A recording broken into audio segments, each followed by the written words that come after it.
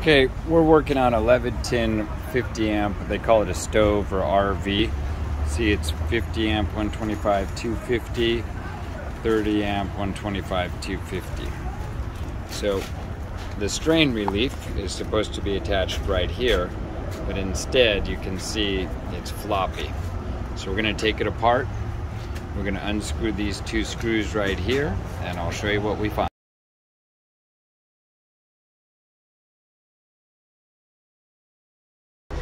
Okay, so when I opened it up, there's a neutral wire with exposed wires.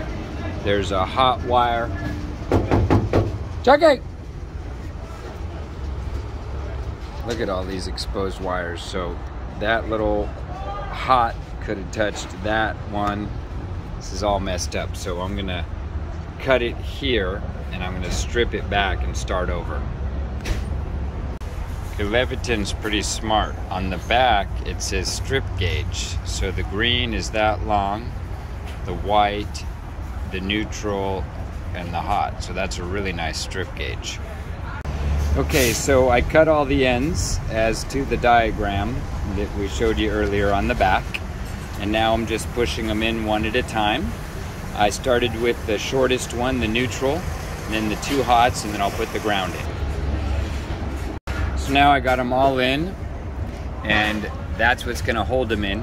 And I'm just gonna check the tightness to see if any of them loosen, and I'm gonna snug them up real tight. If you have a bad connection, you'll get arcing, and that will cause resistance, and that'll cause big problems. Okay, we had to reroute the ground. I had it on this side, so you need to make sure that they're all coming out at the same distance. So I pulled it all out. So you've got a hot, and then make sure that your ground is routed the right way. So here's another important part. This was the strain relief that was in there. There's different ways to put this in, and sometimes, according to the manufacturer's instructions, you may or may not use it. So when this was in there, this actually wouldn't have closed because it would have been too high. So this was never installed properly. Okay, so I put the strain relief back in there because there was no strain relief, so I torqued the screws down.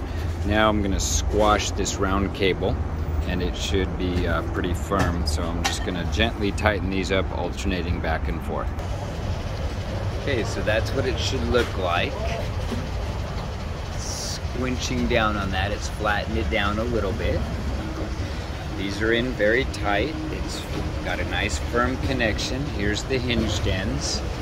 Those look pretty good. The ground has kind of got a bent and a crack in it. These will kind of find their own place, but this is just a redo of an old plug.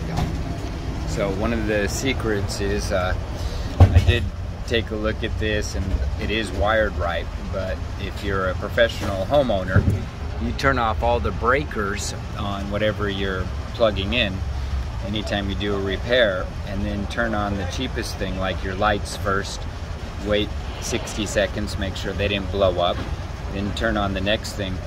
What you turn on last is your refrigeration, your air conditioners, your freezers, anything that would be really expensive to repair. It's Michael Dillon. Appreciate the thumbs up.